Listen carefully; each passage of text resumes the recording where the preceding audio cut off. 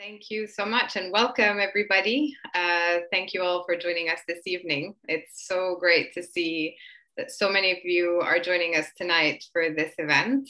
I have to say, I think this is a record number for us. We've had over 230 registrations. Here is a poem from the 9th century poet Wallada bint al-Mustaqfi, who was well known for embroidering her verses on her transparent clothes. أنا والله أصلح للمعالي وأمشي مشيتي وأتيه تيها وأمكن عاشقي من صحن خدي وأعطي قبلتي إلى من يشتهيها.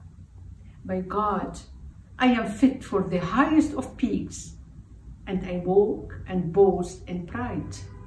I enable my lover to have my cheeks, and if someone craves a kiss, I provide. A poem from 1001 Night, Alf Layla wa Layla. Look, my friends, at those luscious red grapes hanging above your head. They are the ruby nipples of a beautiful maiden. Now gaze on the succulent pomegranate round breast, aglow and exquisitely laden. Finally, Al-Khansa, the finest woman poet in the 7th century, was once told by the genius poet Nabigh al-Dhubyani that she was the greatest poet among those with breasts. She answered him, yes, I am the greatest poet among those with testicles too.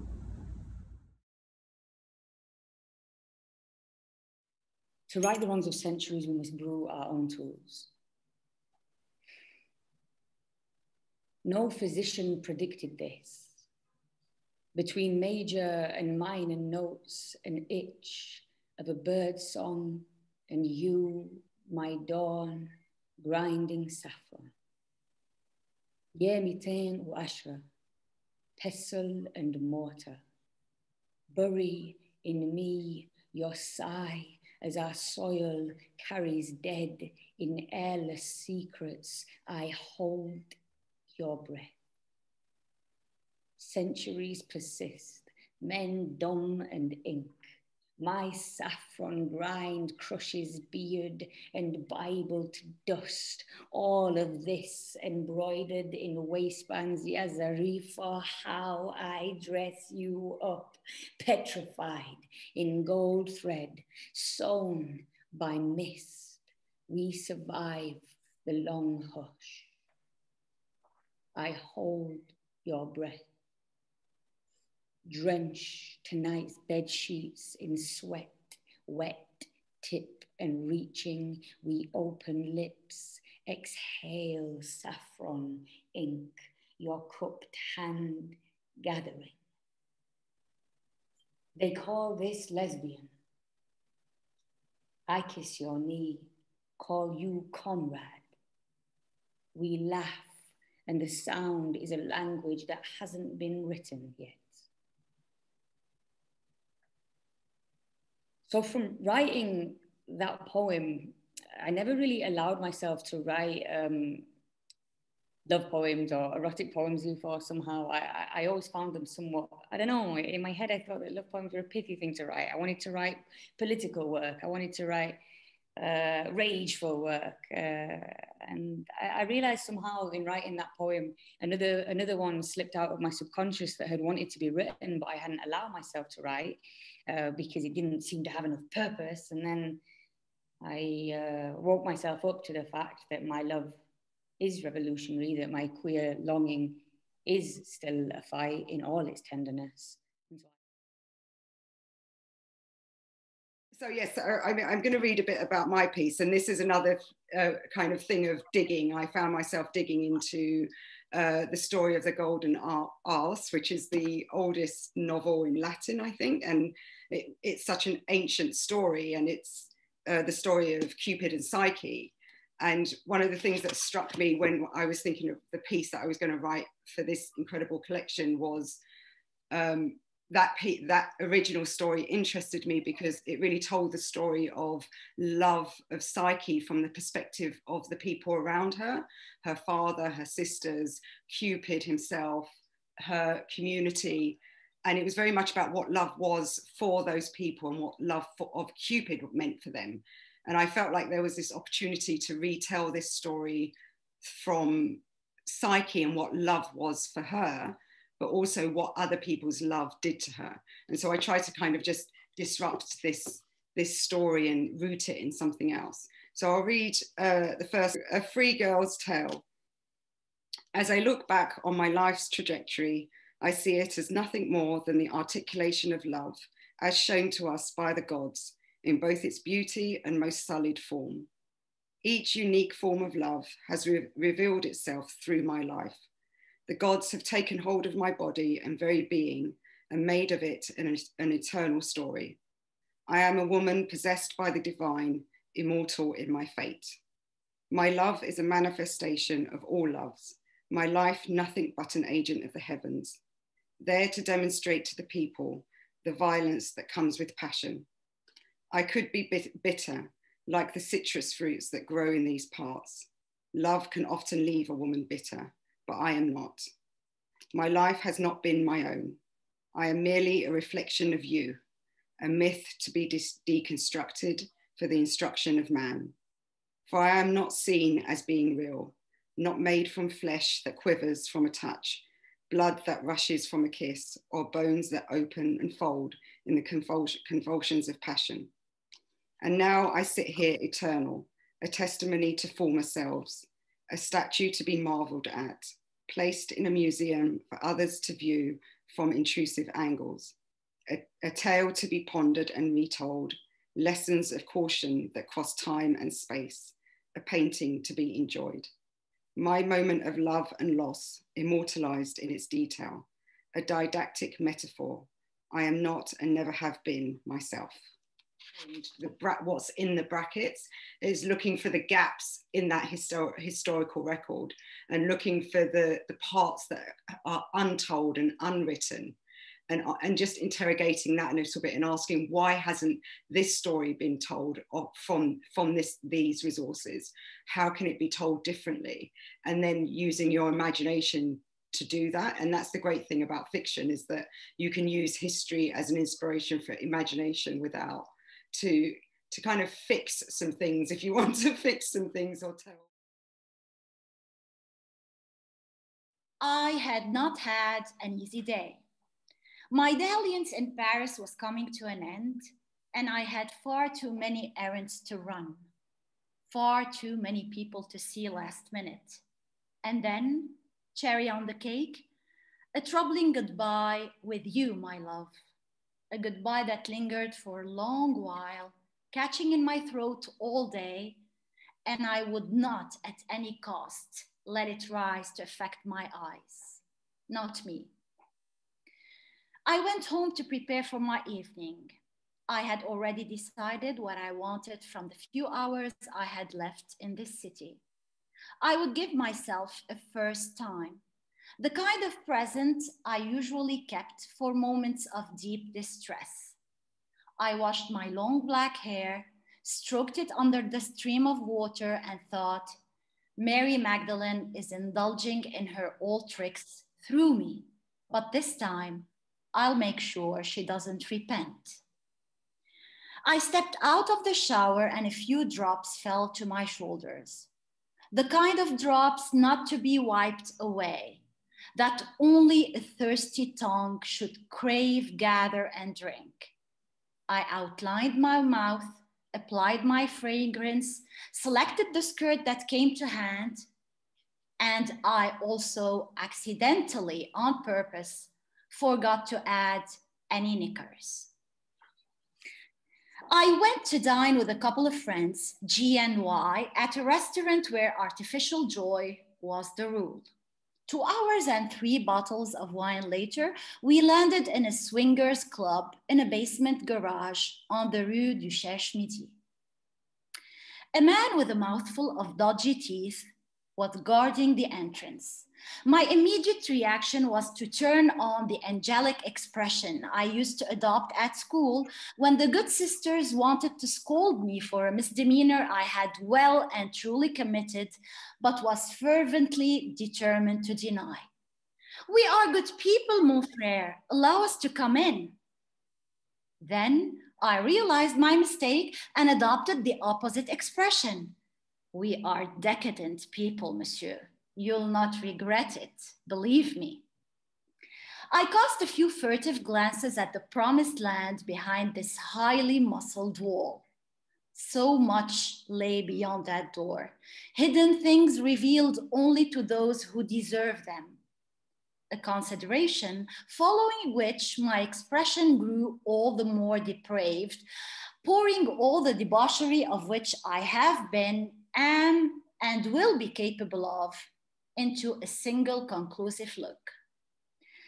This door, then, will it open for us or won't it? That was the question. G, the guy who had come with us, had meticulously repeated over dinner that I was their passport in, and I secretly dreaded the responsibilities that such an honor would entail, but he was right, for an inspection from toe to top of my worthy person seemed to be enough. The man with the dodgy teeth didn't even get to the level of my face, so needlessly composed, or rather decomposed given the circumstances. The anti-Saint Peter generously waved us in.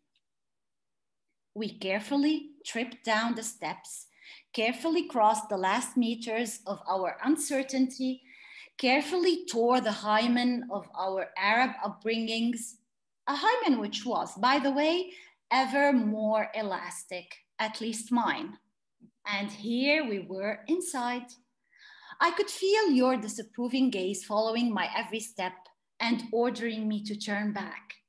But wasn't it you who wrote after our first encounter, I love the disconcerting freedom that you have, this superb sense of daring? Then let me go all the way to the very end.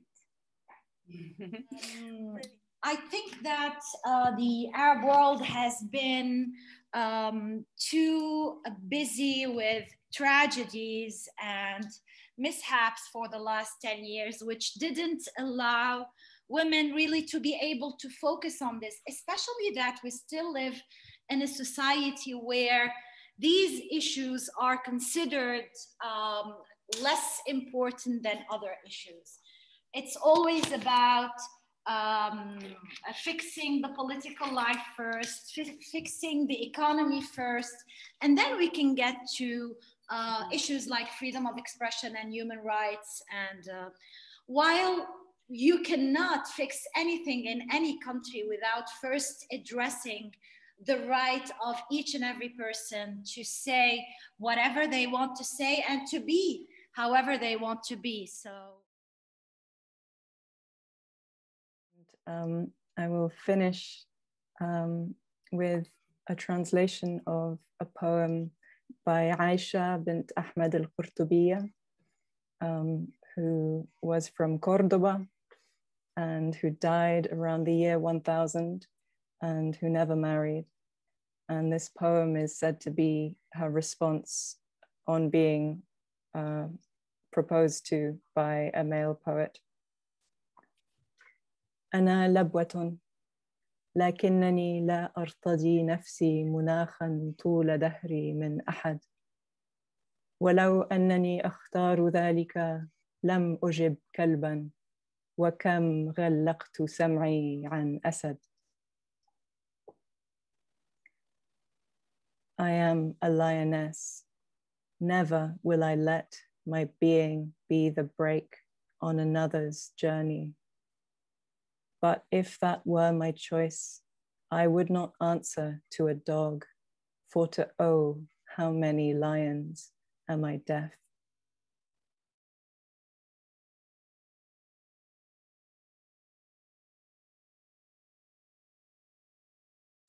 The first time I saw him, we were with a group of friends, men and women, at a dinner party, Metzé and Lebanese arak and chatter and political discussions and risque jokes and laughter. He was doing the rounds, saying goodbye to everyone. It was still early. When he got to me, he gave me a polite, distant kiss, and suddenly the smell of his body reached me, the smell of desire.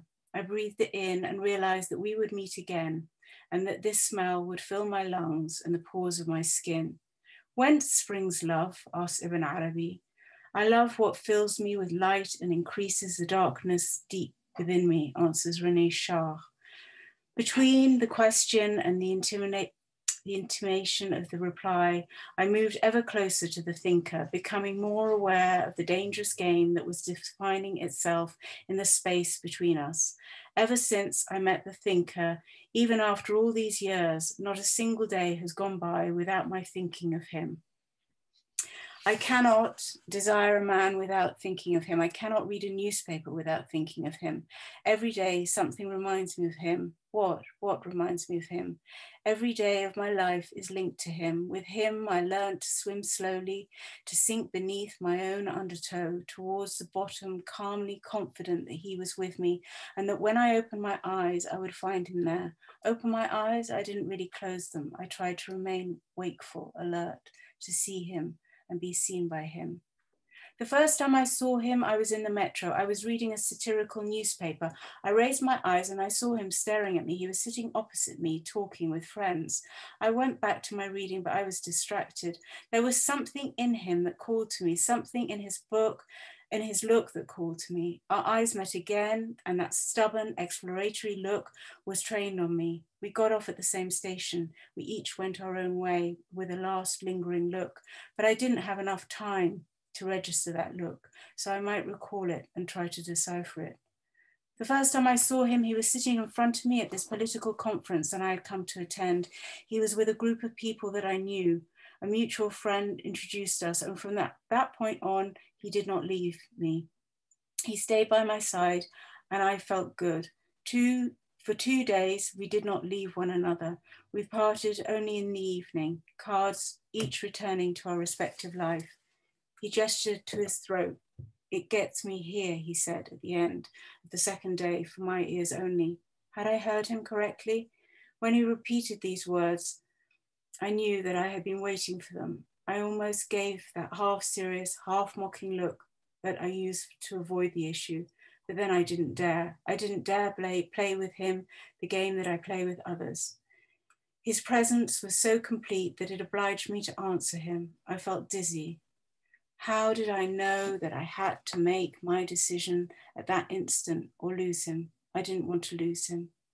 The first time I saw him, I was with the Palestinian film director. He was in Paris for just a few days, and we had agreed to meet at the cafe in the Quartier Latin, known for its Arab clientele.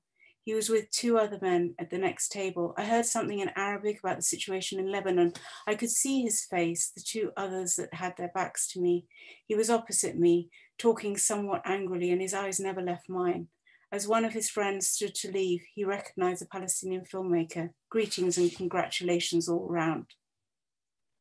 And they put the 2 tables together. He sat near me, and from that point on, never left my side. He talked and laughed as though a sudden happiness had taken him unawares. His bare arm brushed against mine. How many times did his bare arm brush against mine? I'm sorry, I don't usually behave like that, but something stronger than me made me move closer to you, he told me later when I was in his arms. I mean, there are a couple of anonymous authors here. There's also Nejma. I mean, I don't know that there's a point of having an anonymous author if I'm going to out them at the first opportunity. And also we had, I think actually to go back to Amy's question about surprises, and one of the nice things about having the open call is you've got these pieces coming in which we're looking at anonymous, you know, without the names attached to them. And you'd suddenly, because I've submitted so many pieces to short stories when I started writing, and you'd suddenly get a piece coming through which, you'd get a piece coming through which was just so distinctive. Like we had a piece, which is Noor Mahanna's piece, which was set, it was a Bedouin story set in Bahrain in the late 19th century, and it was just totally different in spirit. It was a male's narrator point of view. So there were lovely surprises like that, yeah, all the time, constantly. And also just editing a piece, like saying, would this work if you, you know, what's going on with the pair of shoes in this paragraph? What do they mean? And we get, yeah, and Sylvia. Question there actually from somebody about how, if anybody would like to reflect on if Saadawi had influenced their work. And I'd just like to give a small anecdote on that actually. In my writing room, which is not this one, it's the one that doesn't have internet purposefully. I have not much but a desk, a carpet, a lamp, and Nawal's portrait sat there. So, I feel that she, the reminder of it, I sit her and my ashtray. I have this beautiful portrait of her smoking a cigarette, and her ashtray just meets my ashtray on the desk. So each time I sit down, and I'm having a cigarette with her and smoking with her as I write. And I feel like this allows me a lot of clarity, you know, to write from my gut and write with my fire and not with my overthinking. Mm-hmm.